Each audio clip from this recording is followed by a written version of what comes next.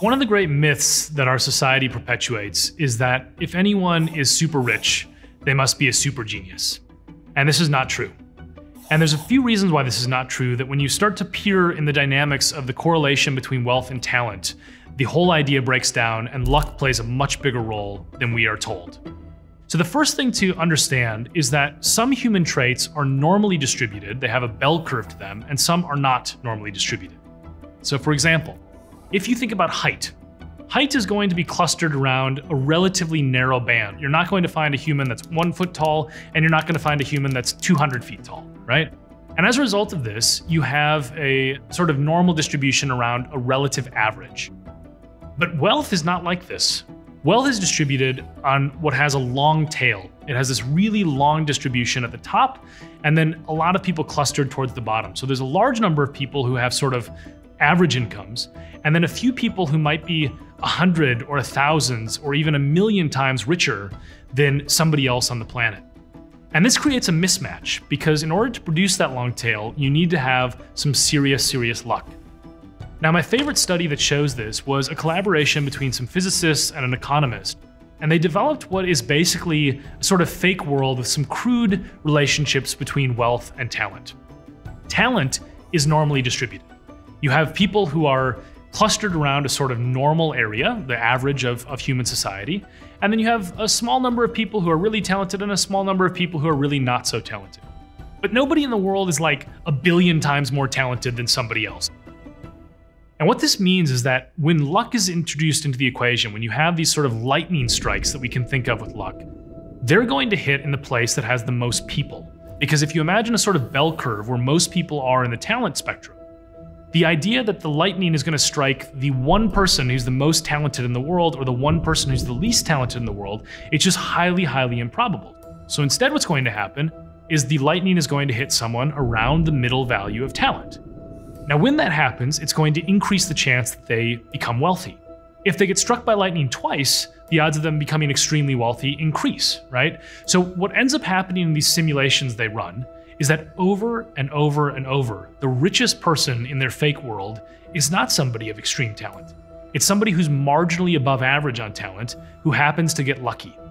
And I think this is the way the world works. I think we have a lot of complex dynamics that are producing these outcomes, not to mention, by the way, all the things we can't control, like whether you were born rich, which is highly correlated with being rich in the future, and also whether you had a network that supported you through connections and so on. And a lot of people who are super rich, pretend that they have earned everything, that they deserve their wealth, and that they obviously are the most talented person. And I think this is just something that is fundamentally a myth. It's not possible to become extremely wealthy if you have zero talent, but as long as you have some and you get lucky, you're more likely to end up on those long tails of the high degree of wealth. And I think this is something that our modern world infers backwards, that genius is something that always is attached to the people who are wealthy. And sometimes they were just the random byproduct of lightning hitting them rather than somebody else. Elon Musk is one of these great examples, I think, of someone who has some level of talent, but perhaps not as much as everybody pretends. And what happens with Elon Musk is, I think he got lucky. I think he got super rich. And as a result of that, he inferred that therefore he must be a genius, and therefore that his skills are transferable into everything else that he could possibly throw himself into, which has turned out to not be the case. So you look at some of the areas where he has had financial success, and then you assume, well, the reason for the success is because you're a genius. And geniuses, of course, all believe that they can control their own future and that their talent will see them through no matter what realm they enter. Now, Elon Musk has had some success with cars and with rocket ships and so on, and some of that is due probably to his talent, but some of it is also due to the talent of the people who work for him, the scientists who run the breakthroughs, the funding mechanisms that allow him to get government grants and so on.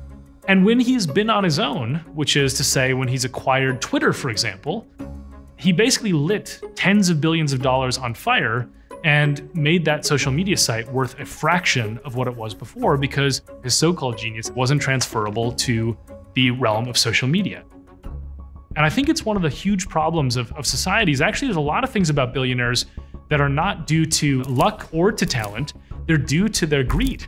So one of the things that I think about with this as well is there is a degree of overconfidence and a degree of thirst for money that you have to have in order to become a billionaire. So with the thirst for money, for example, if somebody gave me $2 billion, the first thing that I would not do is say, oh my God, how can I get $3 billion? I would give away most of my money. People who are billionaires, they look at the 2 billion and they say, how can I have 3? And then they get 3 billion and they say, how can I have 4? So what's happened is you have a self-selection of certain traits that make it more likely that these people will become super, super rich after they have gotten lucky because they are greedy. And so, I think there is a lot of the mythology around billionaires and a lot of the mythology around people like Elon Musk infers backwards this straight line between talent and wealth.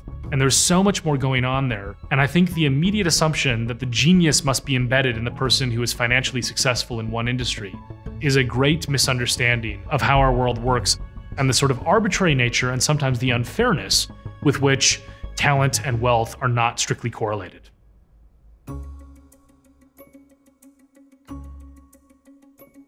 Want to dive deeper?